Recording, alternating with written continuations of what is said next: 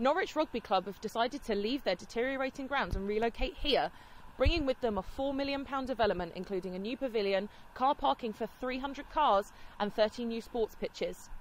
Ecology experts and local residents are concerned about the effect this will have on the local wildlife that this area is so famous for.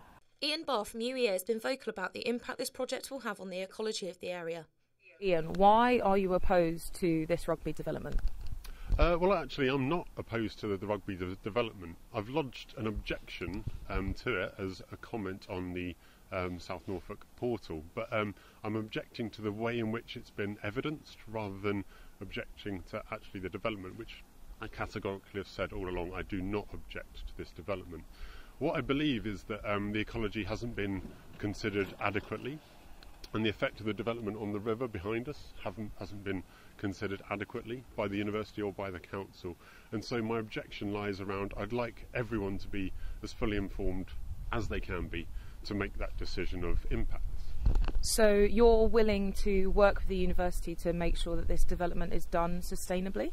I always have been. If the university are willing to work with me, that would be absolutely great. I've offered my services for free of charge, but they've been declined on several occasions. So there's a bit of controversy about that, and I just want the information that we gather as part of our jobs and as part of the expertise that the university has to be used.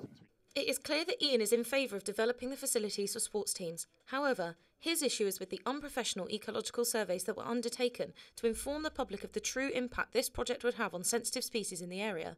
Phil Steele, Director of Sport at UEA, denies that there will be any major impact on wildlife.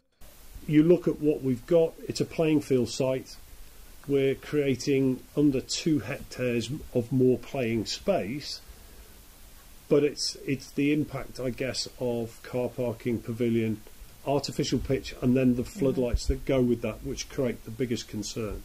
So what benefits will this development bring to the university and the local community? The first issue is around capacity, so the ability to take more sports and on a more frequent basis. The second element is the fact that we're creating space so every sport has a dedicated area rather than where we've got at the moment potentially some shared use. For us to be able to take the community into the facility, it's the ancillary areas that are the big problem, and our changing rooms are of a very poor standard at the moment, and if we are going to be charging for the community to come and use, then the facilities have to be up to standard. This development is clearly a controversial one, and with no set date for the go-ahead from the council and a further 2.5 years from that in order to develop it, there's a long way to go before UEA and the local residents start to see any real progress here. All the residents and the ecology experts can hope for is that their voices are taken into consideration to make a complex that can be enjoyed by humans and nature together. Taylor Bennett reporting from East Anglia.